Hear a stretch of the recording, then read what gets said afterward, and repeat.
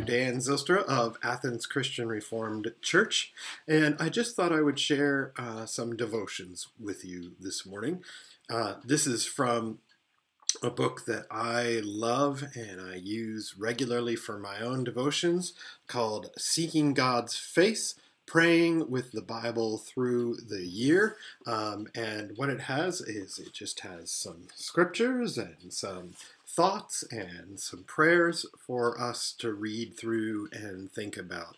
This is a really, really busy time, and we're being inundated with more information than ever before. And a lot of the information we're getting these days is pretty worrying. And it's good information. It's important information to have, but it's also important for us to just slow down and to remember what the Bible says, to be still and know that I am God. And so this devotional starts off with an invitation every time, every day.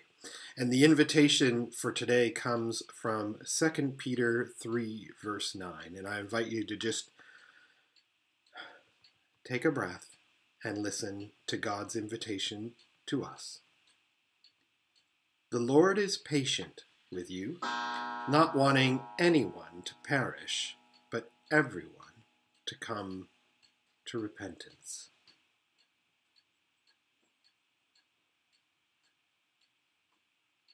The Lord is patient with us, with you, and with me.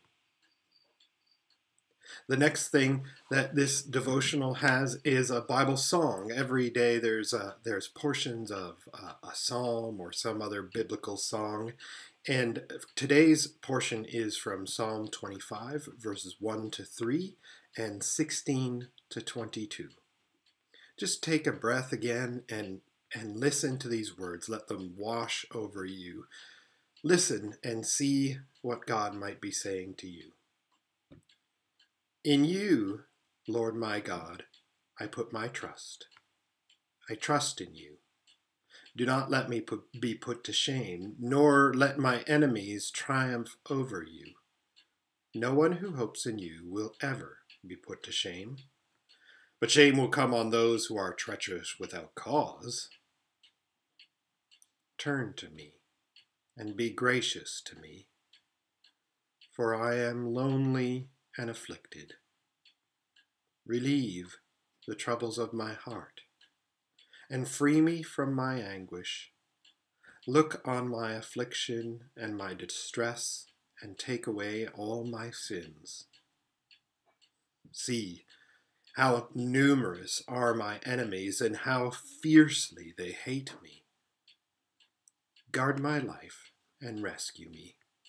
Do not let me be put to shame, for I take refuge in you.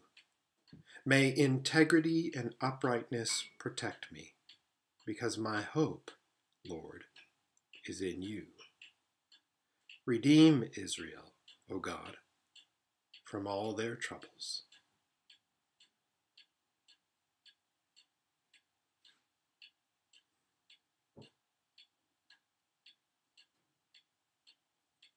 For me, I picture our enemies as being all these virus molecules or whatever they are, viruses, with their battle gear on and seeking to attack us, enemies that will cause us affliction and distress. And I see all of us in our social isolation, some of us stuck at home,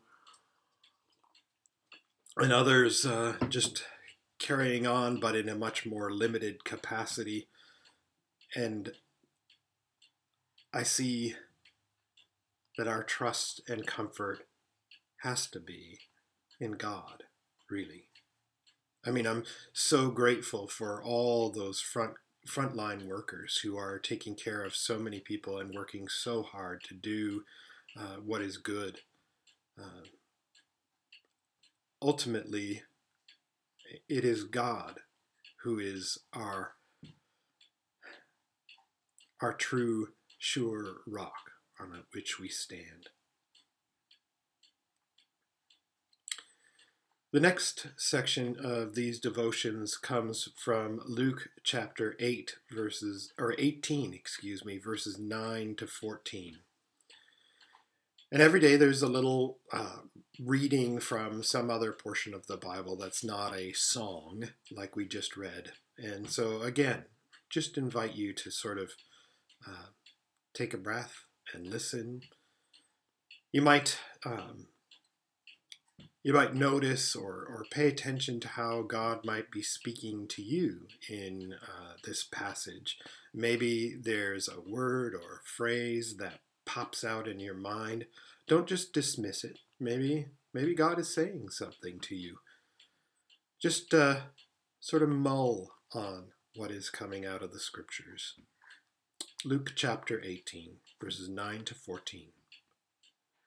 To some who were confident of their own righteousness and looked down on everyone else, Jesus told this parable. 2 men went up to the temple to pray, one a Pharisee and the other a tax collector. The Pharisee stood by himself and prayed, God, I thank you that I am not like other people, robbers, evildoers, adulterers, or even like this tax collector. I fast twice a week and give 1/10 of all I get. But the tax collector stood at a distance. He would not even look up to heaven, but beat his breast and said, God, have mercy on me, a sinner. I tell you that this man, rather than the other, went home justified before God. For all those who exalt themselves will be humbled, and those who humble themselves will be exalted. The word of the Lord. Let's sort of chew on that today, throughout our day. Just remember that we are really the tax collectors, all of us. God, have mercy on me, a sinner. Let's pray. Loving Father, let me hear your gracious call, not in preening religiosity, comparing myself with others, but in desperate humility, casting myself on your mercy. As I pray, God, have mercy on me, a sinner, so may I live this day justified and free in the life-giving power of your Spirit. Amen. Now, receive God's blessing as you go out on this day. The Lord bless you and keep you. The Lord make his face shine upon you and be gracious to you. The Lord turn his face towards you and give you peace. Amen.